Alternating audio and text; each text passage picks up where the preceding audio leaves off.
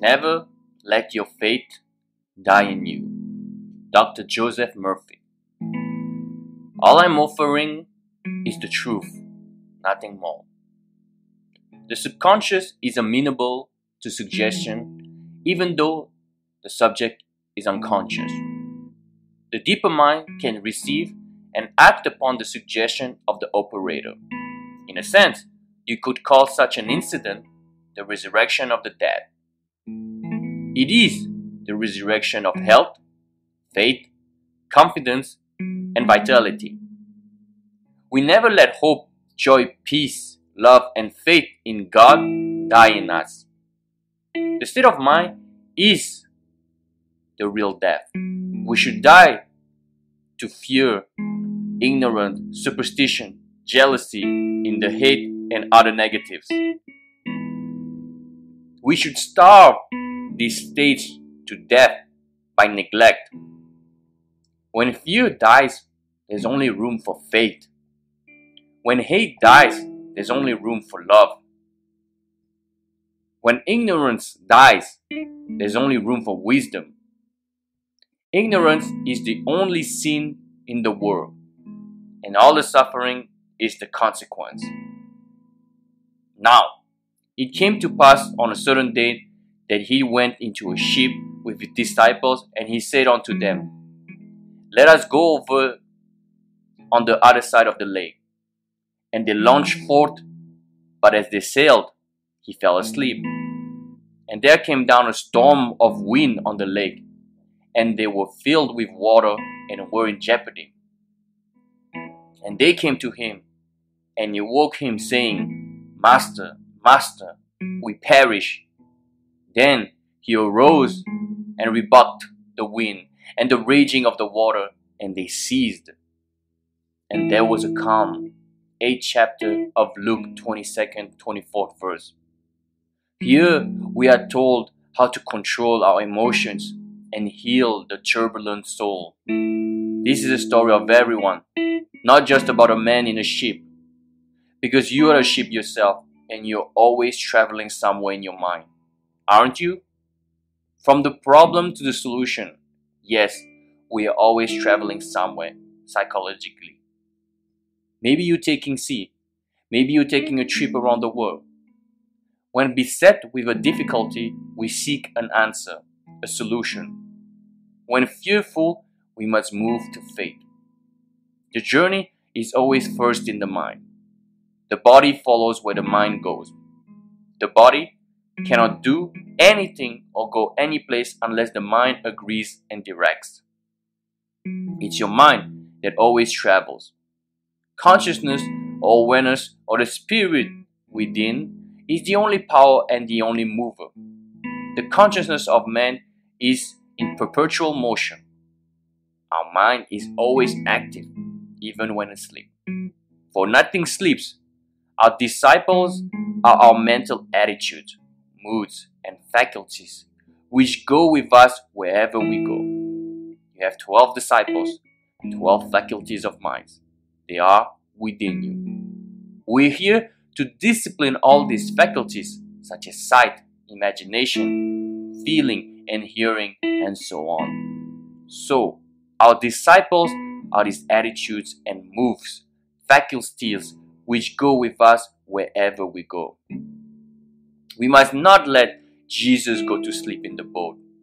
In order to understand the science of life in the Bible, you must regard Jesus, the boat, the wind, and the waves of the disciples as personifications of truths, faculties, moods, and thoughts of mankind.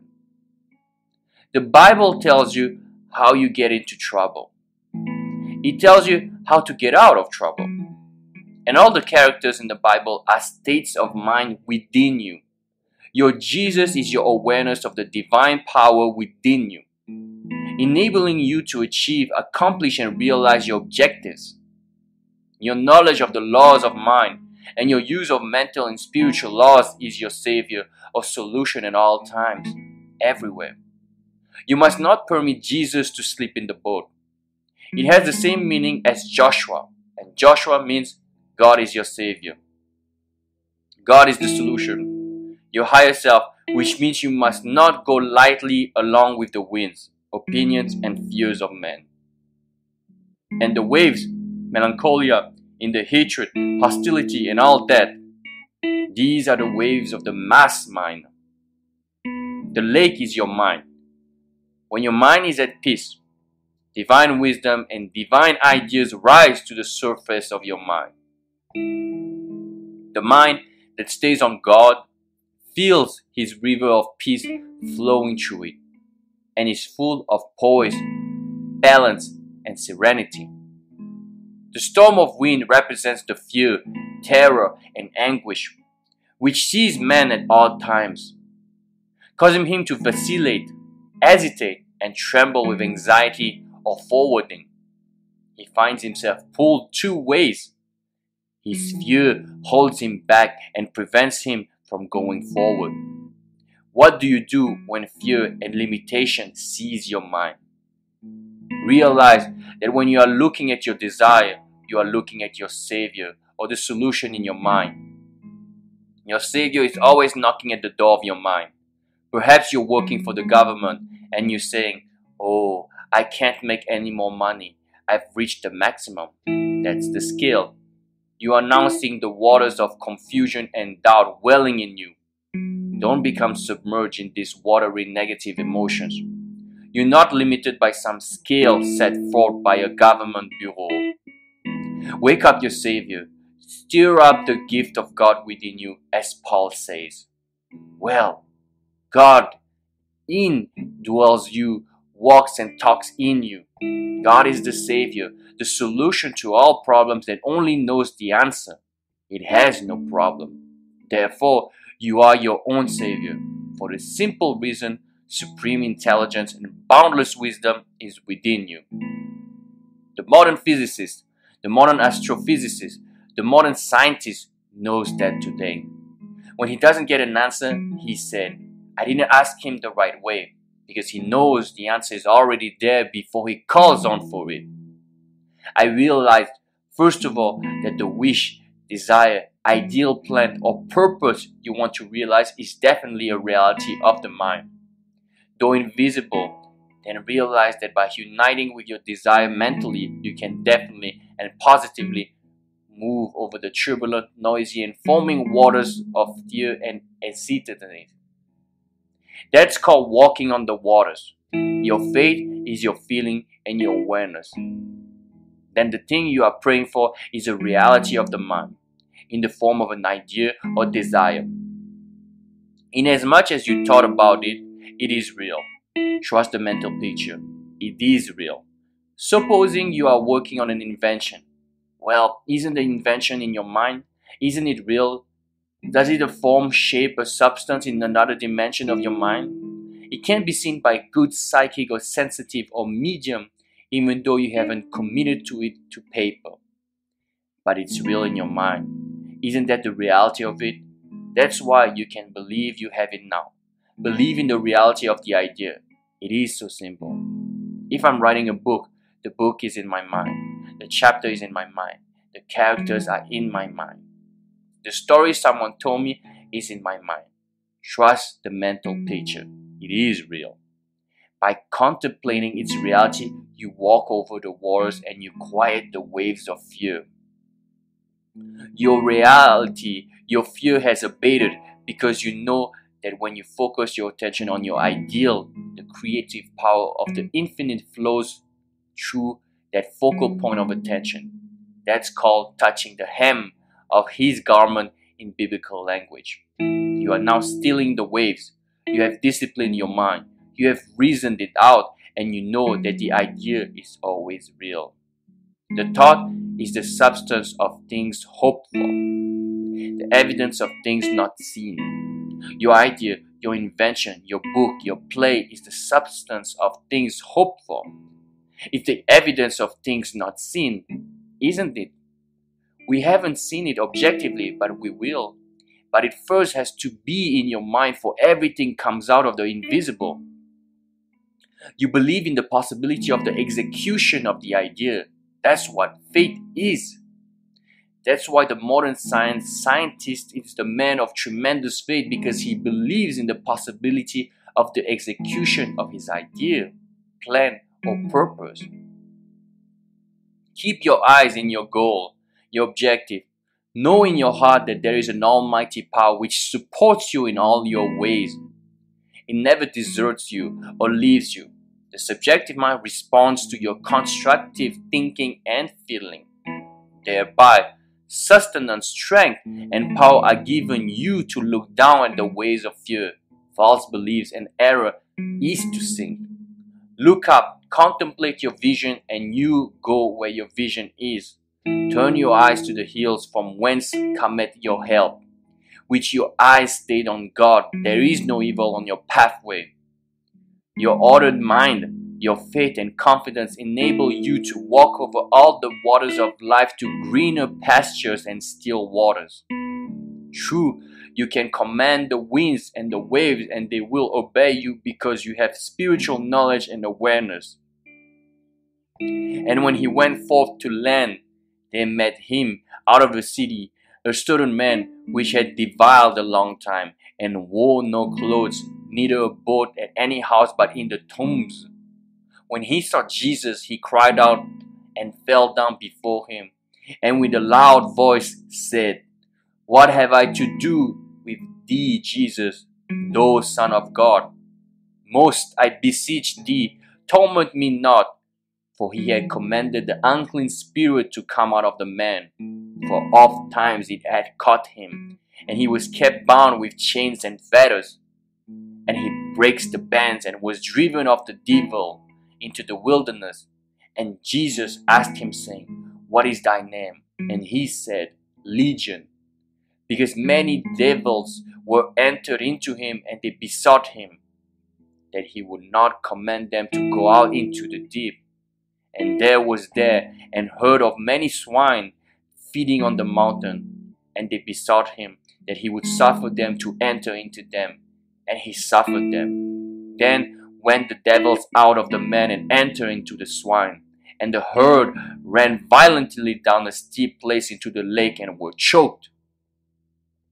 When they that fed them saw that was done, they fled and went and told it into the city and in the country. Then they went out to see what was done, and came to Jesus and found the man out of whom the devils were departed, sitting at the feet of Jesus, clothed and in his right mind, and they were afraid. This is from the 8th chapter, Luke 27:35 verse.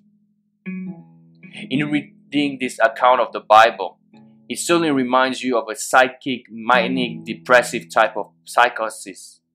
This is of course a form of mental derangement and is characterized by combativeness and destructivity. In the book of Mark, we have a story similar to the above, wherein the maniac is depicted as living among the tombs. Now, of course, all this is symbolic. The tombstones are a record of the dead, which means here that the man is living in the dead past, nursing some old grudge or grievance or some resentment until it becomes an obsession in his mind. The madman is a man who was allowed or permitted. The gangster of remorse, hate, revenge, self-pity, hostility, or vengeance to take charge of his reasoning, discriminating mind. These are real gangsters.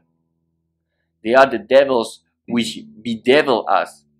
For devil is the evil of evil, and evil is a life living life backwards, isn't it? We must never abdicate and let destructive negative emotion control us. Emotion follows thought, and that's why women in the Far East follow the man. They take these things literally, you see, with all kinds of absurd consequences.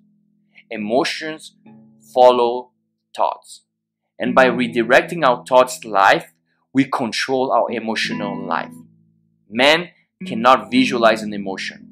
He has to construct the scene or event in his mind and relive it, thereby generating the emotion. In psychiatry, the doctors endeavor to correct the basic conflicts of the patient and give him a new orientation.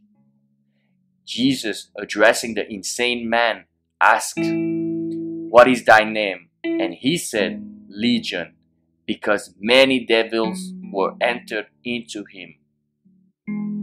I knew a man in New York who feared that whenever he went into a bar, that some evil entity was lurking in the shadows, somewhere to take possession of him. He was told that sort of a hypnotic suggestion, and the poor man believed it. He didn't know that man creates his own devils. I don't know whether he heard or read of such rank superstition, but he believed that any. I believe what has told him. This belief governed his mind and caused all kinds of trouble. His subjective mind, being dominated by this all-potent but false suggestion, gained control of his reasoning faculties, and his reason abdicated. He had to experience the effects of such a false belief. This subjective false belief gained the ascendancy. He began to hear what he supposed to be spirit voices, not knowing he was talking to himself. He thought he was conversing with supernatural entities. He began to realize that his subconscious mind was simply acting in obedience to the false suggestions of fear and belief in spirits, which he had dwelt upon so long. The subconscious will assume a dozen different characters, whose collective name is Legion. This man went to a clergyman of his own particular belief, who used this ritual of the church to banish the tormentors. The procedure of the exorcist was, as you will readily conclude, a series of incantations or abjurations in the name of Jesus Christ, Mary, Joseph, saints, the apostles, and so on. The ritual ceremony and prayers of the exorcist instilled great faith and confidence in the subjective mind of this man. He was very receptive to the power of the church and the priests that cast out the so-called devils. The exorcist had confidence in his prayer therapy and his incantations in the holy water, in his day beatitudes, and so forth. He had faith in what he was doing and faith in the ritual of the ceremony. This, coupled with the faith of the so-called possessed man, brought about a marvelous healing. The priceless ingredient in the whole process was simply faith. Blind faith, yes, which brought about a basic change of the mental attitude of the patient that generated the healing. It was, as I said, blind faith or blind belief, which is certainly better than no faith at all. The bones of saints, certain waters, the incantations of a witch doctor may affect the deeper mind and cause a psychological transformation, inducing faith and receptivity. The kahunas in the Hawaiian Islands for years have banished so-called possession of devils by rituals and ceremonies. They heal various diseases the same way by spirit of forgiveness, and also certain rituals and prayers and all that. And the doctor, I think his name was Dr. Long, the secret science is called The Secret Science, wrote a book on it. Divine healing or spiritual healing refers to the harmonious functioning of your conscious and subconscious mind.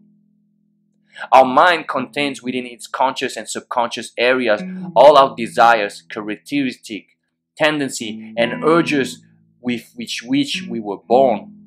Through the process of thinking, education, and experience, we have acquired many attitudes and habits of various kinds. Man is a creature of habit. When we begin to think intelligently, we deliberately reject all negative thoughts and opinions. When we fail to realize the desired ideal, we become full of fear and frustrations. This leads to unconscious impressions. These repressed urges and tendencies seek expression and an outlet. These destructive emotions manifest as inner conflicts. If these are not resolved, disorganization of the mentally takes place and a completely distorted mind is the result. The subjective self in us is forever seeking to restore a balance in us. When our fears, tensions, and conflicts become unbearable, the divine in us causes us to lose all consciousness of the problems.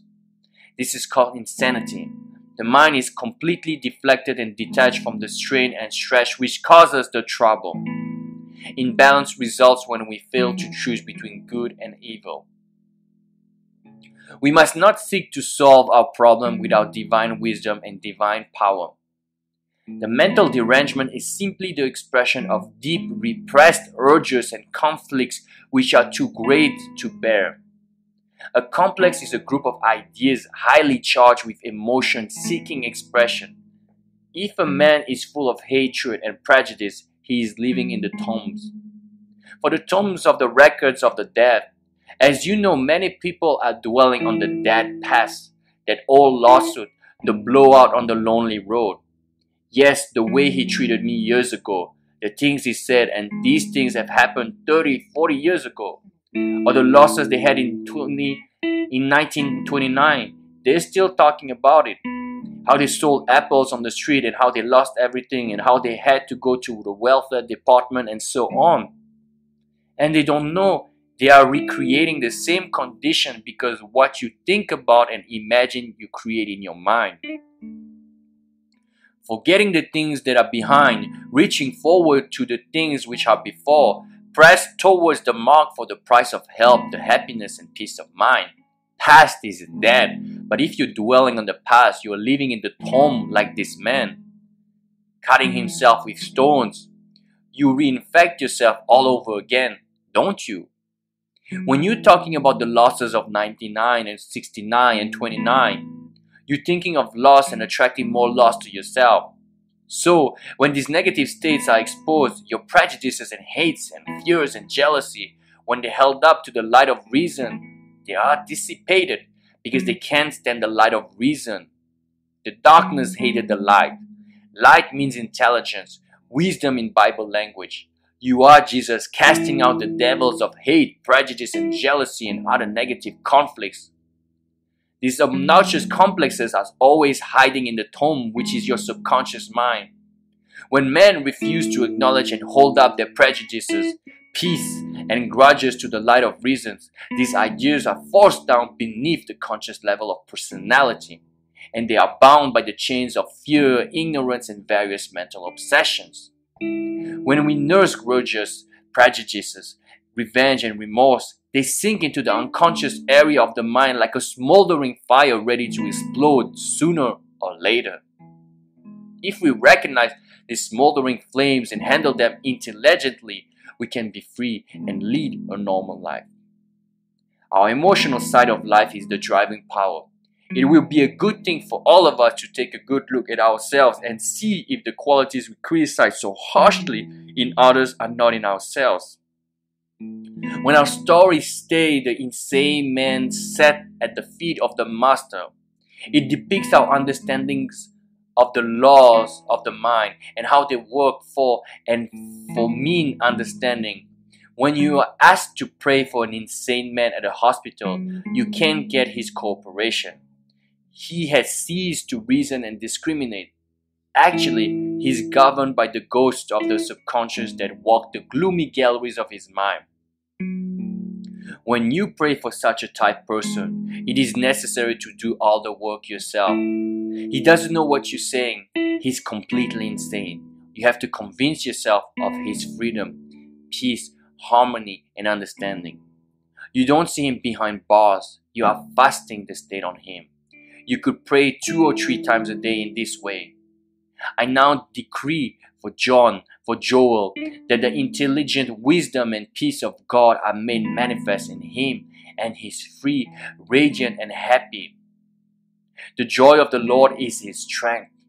He's illumined from an eye. He is now clothed in his right mind. The mind of God is the only real and eternal mind. This is his mind, and he is poised, serene, calm, relaxed, and at ease. He is full of faith in the infinite presence and power and in all good things. I decree this. I feel it, and I picture him whole and in a perfect now. Thank you, Father. That'd be a wonderful prayer for a man who's mentally imbalanced. By repeating these truths to yourself, realizing there is but one mind, you'll gradually, through frequent victory in your mind, reach your dominant conviction. And the man you're praying for will at the moment, with that moment, be healed. In a case such as the above, all healing has to be done at the mind of the practitioner or the minister, the priest, whatever the case might be. The practitioner must not at any time get power to symptoms or the prognosis of the case. He must rely exclusively on the operating principles of life, which forever responds to his faith and trust in it. For it is written, I am the Lord that healeth thee. I am the Lord thy God. I will come and heal thee. I will restore health unto thee and heal thee of thy wound, saith the Lord. When you pray for another, you leave the realm of time and space, of appearance and circumstances.